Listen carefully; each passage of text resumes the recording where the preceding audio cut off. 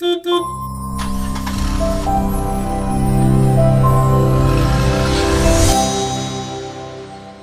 guys, welcome to the Go Gallivanting Rollerteam 747.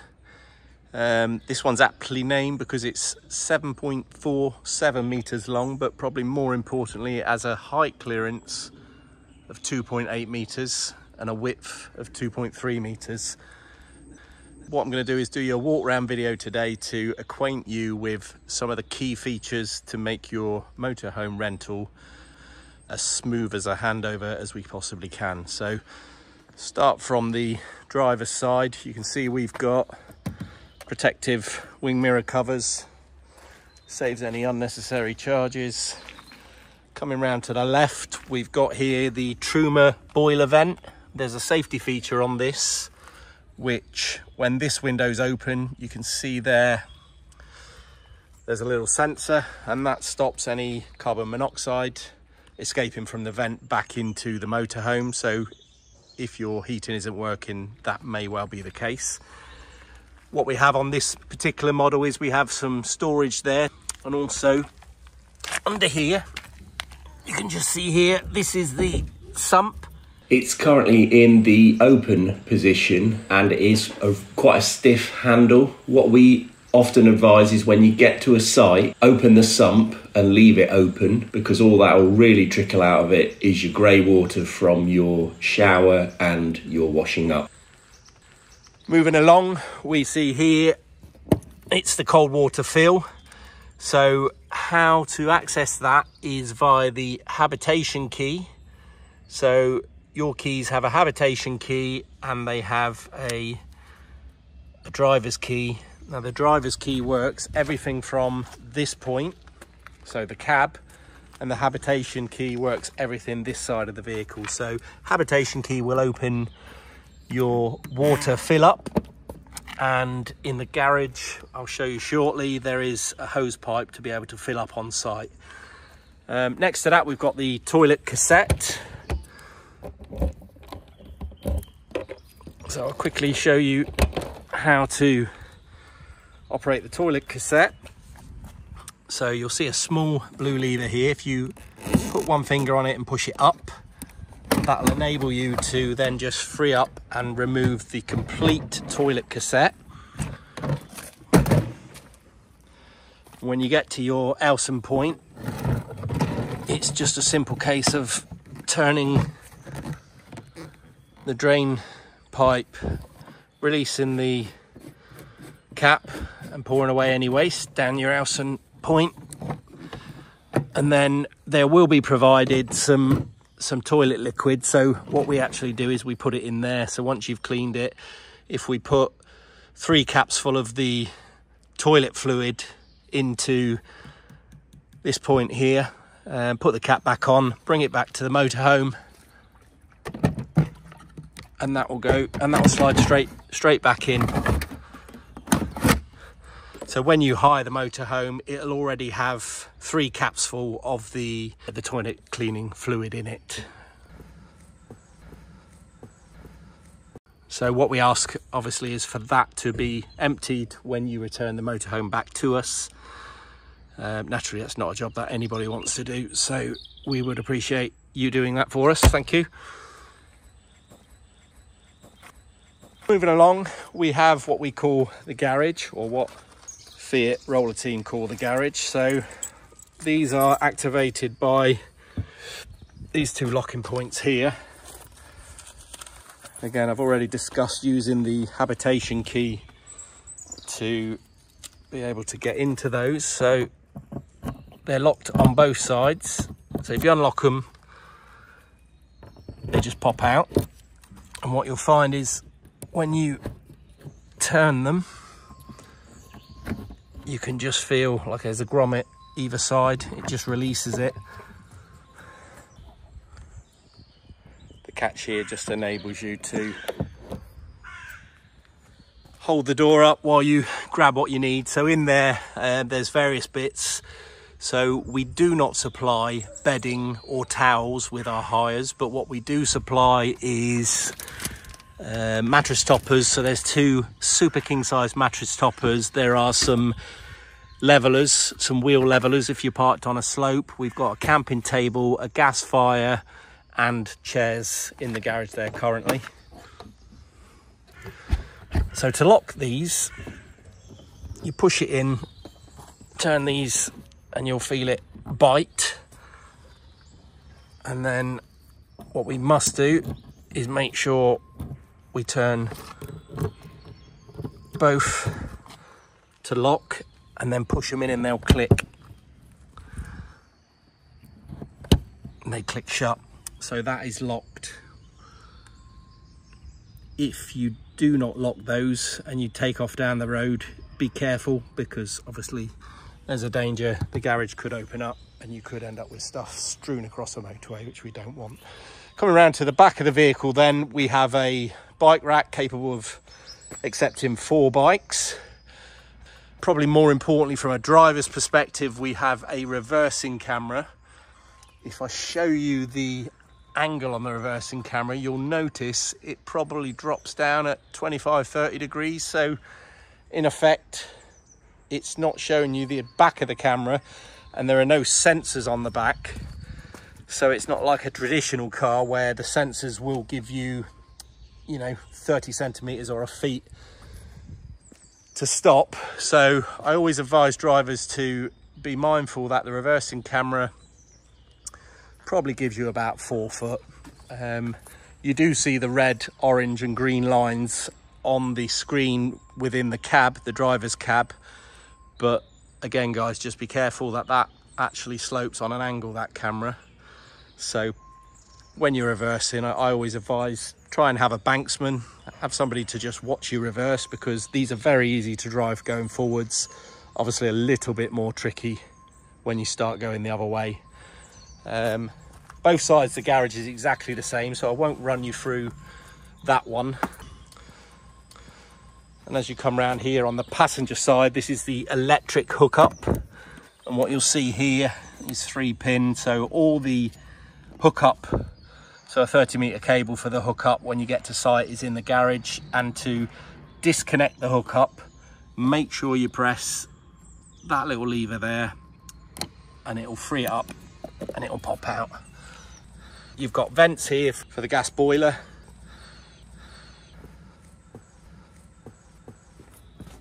And then I'll skip the entrance there for now. We've got the LPG. So what we have on this vehicle is refillable liquid petroleum gas as opposed to propane gas. Excellent for when you're traveling abroad. A little bit more difficult finding sites in the UK, but we will supply you guys with a map for that. We'll always have 2 bottles, and we operate a system whereby when you take the vehicle, there will always be 1 full bottle. So unless you're going on a long road trip, I don't think it's going to be something you guys will need to be concerned about. But that is a direct fill for those that are in the know in terms of LPGs and fill-ups. So we have the capability for a direct LPG gas refill. As I say, 2 bottles. 1 will always be full. If you're hiring for a week or a couple of weeks, we don't envisage that being an issue for you guys. Again, to lock any of the habitation area, turn the key and push the handle in. Now the vehicle is a diesel vehicle, which also has AdBlue. It's worth noting, we will ensure prior to hire the AdBlue will always be full, as will a full tank of diesel when the vehicle is supplied. The only thing we ask obviously is to refill like for like the diesel tank when you return it. Don't worry about the AdBlue, that's one for us to deal with. So coming around to the front of the vehicle, just to give you a full 360, you can see pretty much there are absolutely no blemishes on this vehicle. It's our newest LUX model, and you can drive it away blemish free. So I'll give you a quick show inside the driver's cab area. So we've got really nice leather seats. Now what we'll probably do there, a lot of people like to rent with dogs and such like, so we'll probably put some sheepskin seat covers on to protect the pristine nature of the leather. So from a driver's perspective, we have the multimedia center here, which has Bluetooth capability for phone, and also it has a sat-nav reversing camera, which we've talked about before, which gives you the parking assistance. The vehicle is actually a 6-speed manual gearbox, and it also has air conditioning and cruise control. Okay.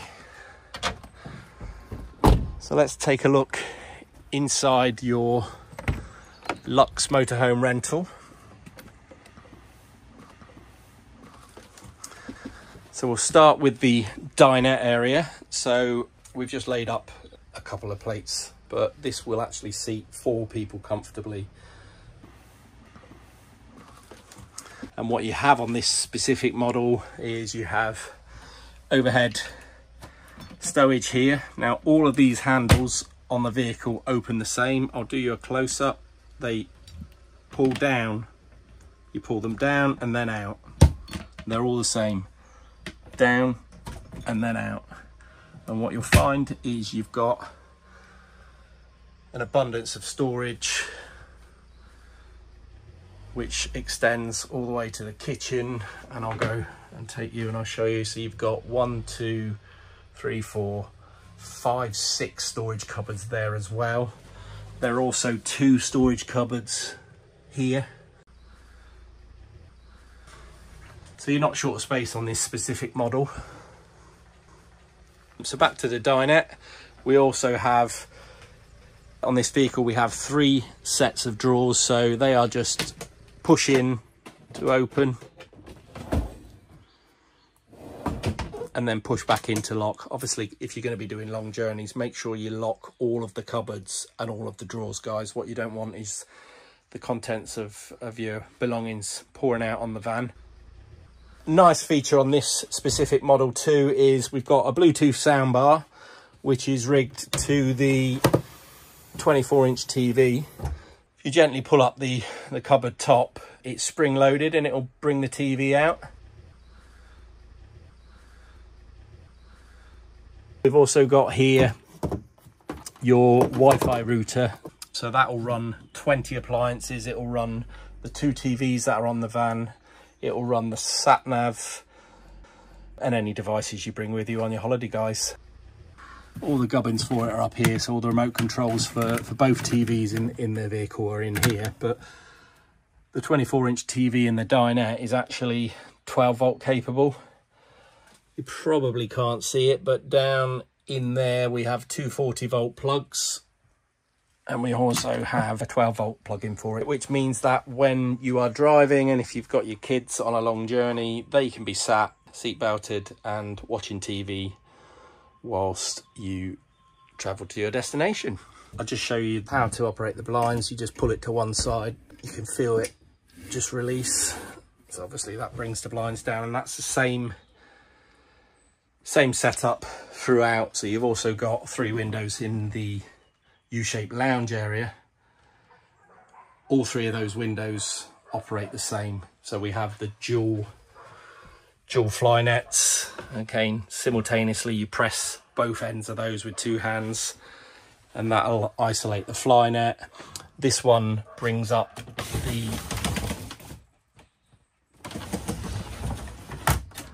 block out blinds.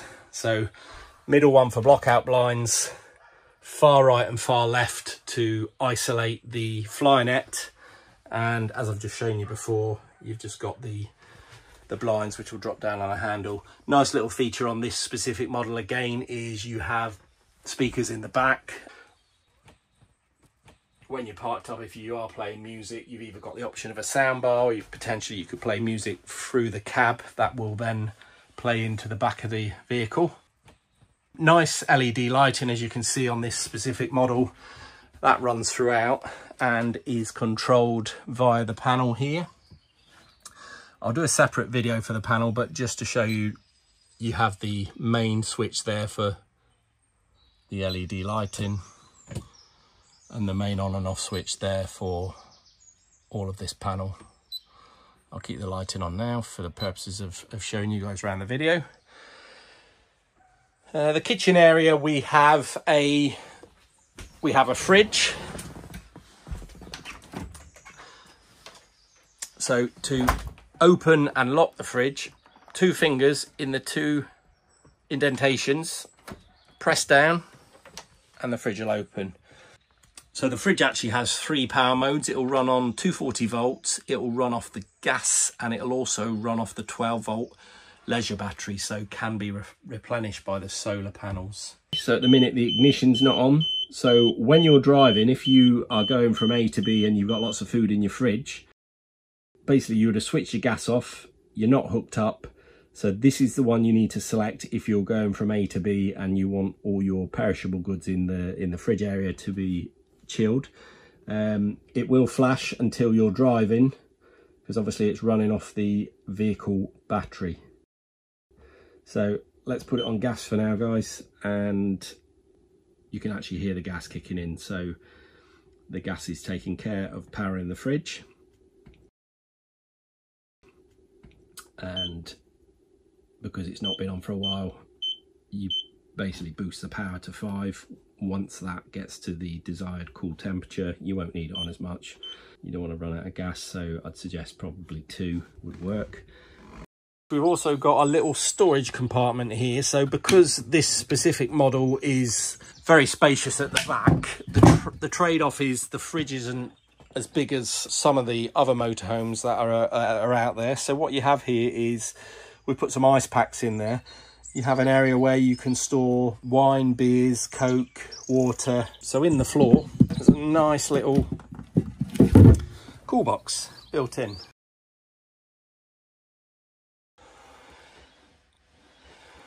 In terms of storage, we've got scope for a wardrobe in here. And we've also gone to the trouble of putting a Dyson Hoover in there, so if you're out with your dogs and they're anything like ours, you might need that one. All white goods cutlery is supplied, and there is enough there for 4 people. So what we've got in here, guys, is 3 different sized frying pans and 3 different sized saucepans. They work via this detachable, these detachable handles. Again, make sure you press the switch in when you close all your cupboards.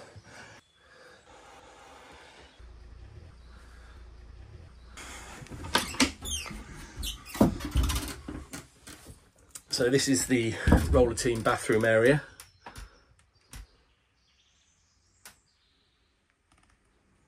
In terms of the toilet, what you have here on the toilet cartridge is you have a handle, so that will open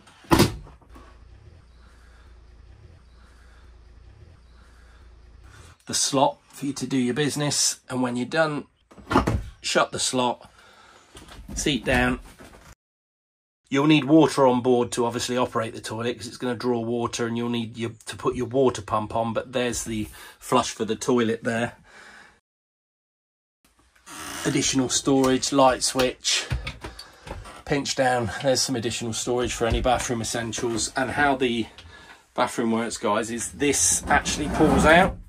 So to have a shower, you pull that all the way out, and actually this will unclip, so it gives you a waterproof door that folds all the way around if you were to shower whilst you're on the move, or if you're on a site without any provision for a shower.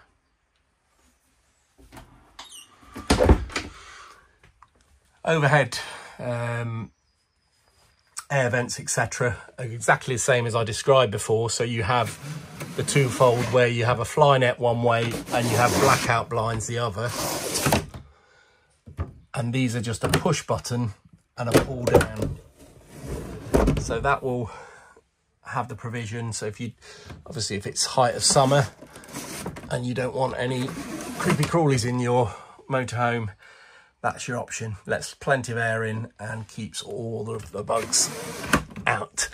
Please make sure that these are push shut, so push that bar up past the button before you travel. They're only plastic windows. If you were to travel with those protruding, I'd imagine once you get a little bit of speed up that they will probably just be saying goodbye to you somewhere on the motorway at 50 or 60 miles an hour. So same principle here, guys. Push in, pull down, and then push back up to lock. As I say, just remember to shut those before you set off on your journeys.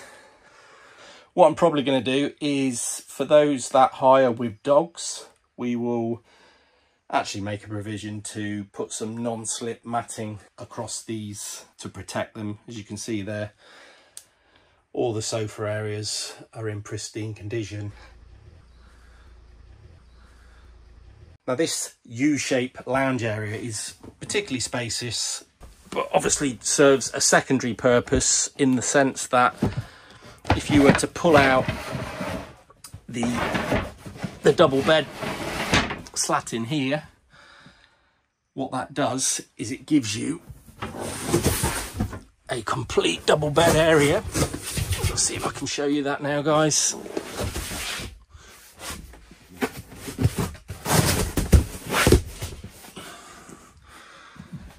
And we've provided a Super King mattress topper, and potentially if we've got the rubber matting as well, that will make that even more comfortable for you guys. So that creates a pretty large sleeping area. So you've got a double bed within that vicinity, Super King size. And then up here, this is your electric drop down bed. So there'll be a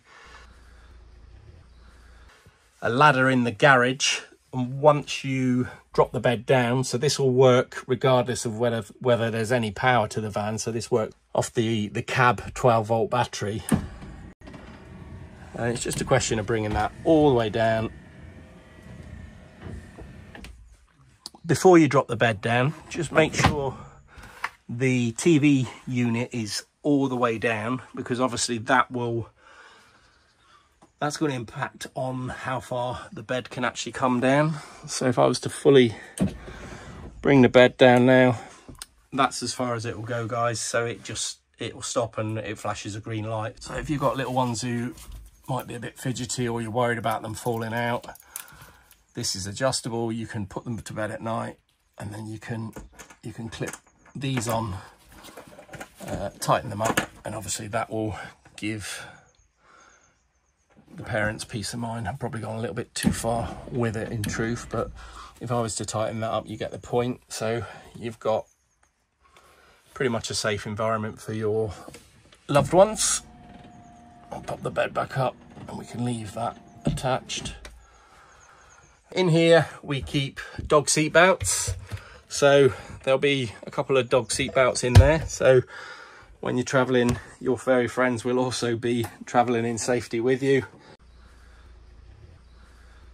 Both the oven and the hob have a push in and then turn for the ignition. So if I show you the oven, if you press the switch with one hand and turn left for the grill, or right for the grill by the looks of it, so it's, you push the switch in, push the knob in and turn right for the grill,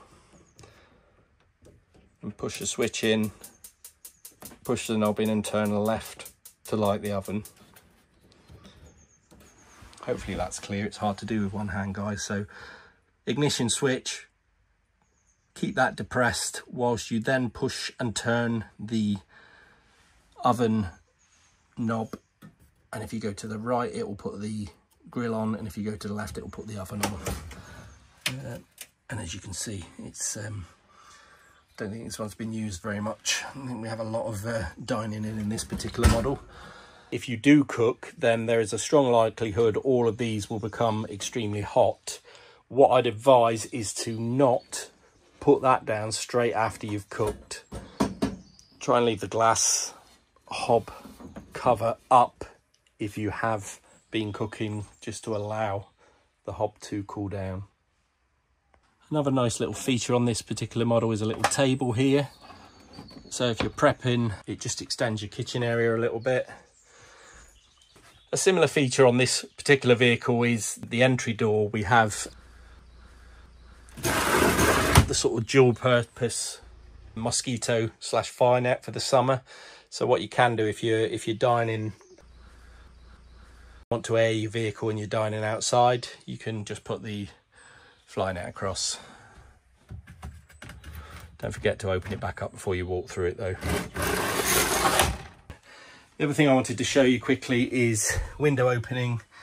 So they are 4 catches, 1, 2, 3, 4, and then the windows are on gas struts, so they'll hold their weight.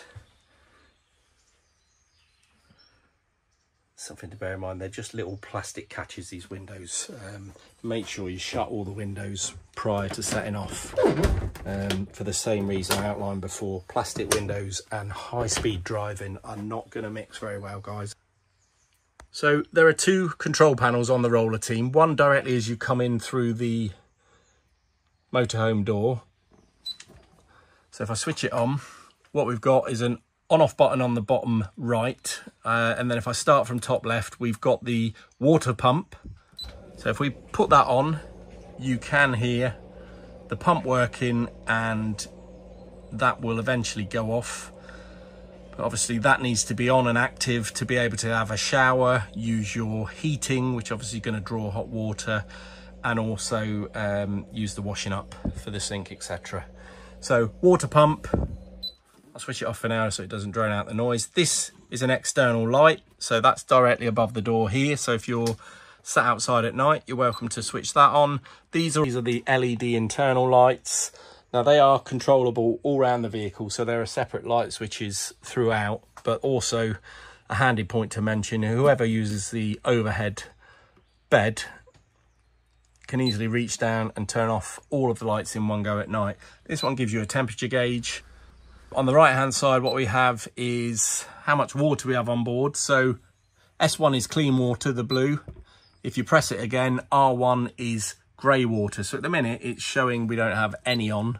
That is because we have just come out of the winter season, so we do not keep any water on. But we would advise you guys also not to travel with any water. It's just extra ballast that you won't need. It'll make it less fuel efficient, harder to drive, and ultimately it's just a waste of your time and energy. So I can show you how to fill the water, guys, when you come to rent the motorhome. And then you've got the 2 key features here.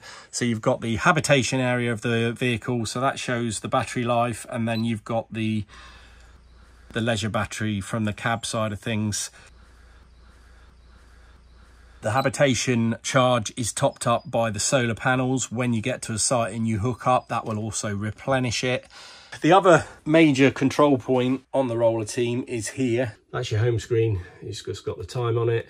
If you press that button there, what you'll see here is you've got 4 options, and you can access those by just turning the dial back and forth for each. Useful thing to remember, guys, is anything under this line is ready to be set. Once you set it, it will jump up above the line, which means it's on. So I'll show you what I mean. So at the minute, temperature of the van, so this is your gas heating, is off. So if you want it at 21, you can have it at 21. And it will be flashing because it's not at that desired temperature yet, so it will stop flashing when it gets to 21 degrees, and you can see the gas has kicked in there. So let's go across to this one. This is your water. So you've got various settings for your water. So eco's fine. So if you want to conserve your gas, eco's fine. When you get up in the morning and you want a hot shower, you might want to just put it on boost. And again, it will flash purely because it's going to need 10 minutes or so to get to the sort of temperature you want to have a nice hot shower. So I'm just going to go back and turn these off as I go. It's a hot day today and I don't really want to be sweating in the van. So all off at the top.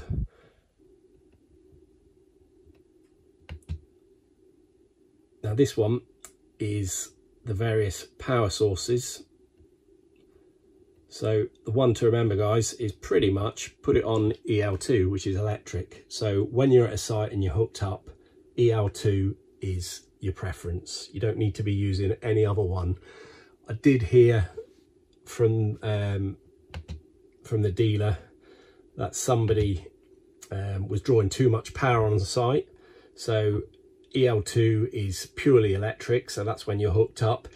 If for some reason you're finding that things aren't working, it's probably because you're trying to draw too much power, you've got too many appliances on. You might need to put it on mix 2, which would be a mix of gas and electric. So because it's a smart meter, this the control panel will split probably something like the fridge, so that you can your power's not restricted. And the last one is to get your vents blowing, so there's vents all the way around the van, so pretty much you can have the temperature controlled as you'd like it. There you go, guys, that's the control panel. And then one other point of note here, we've only ever had this arise once and I was able to talk the client through it, but under here we have fuse boxes and gas isolation valves. So at the minute they're all on anyway, so it won't cause you guys an issue. It's more for when we winterize the van. But just as a point of note, in case anything trips out, there is a fuse box in there, and that's underneath the oven. So yeah, that is the Rollerteam 747 LUX model. Hope you've enjoyed the walk round video, and I will obviously do a handover, but this should make the brain dump a lot easier for you guys when you come to take the vehicle away.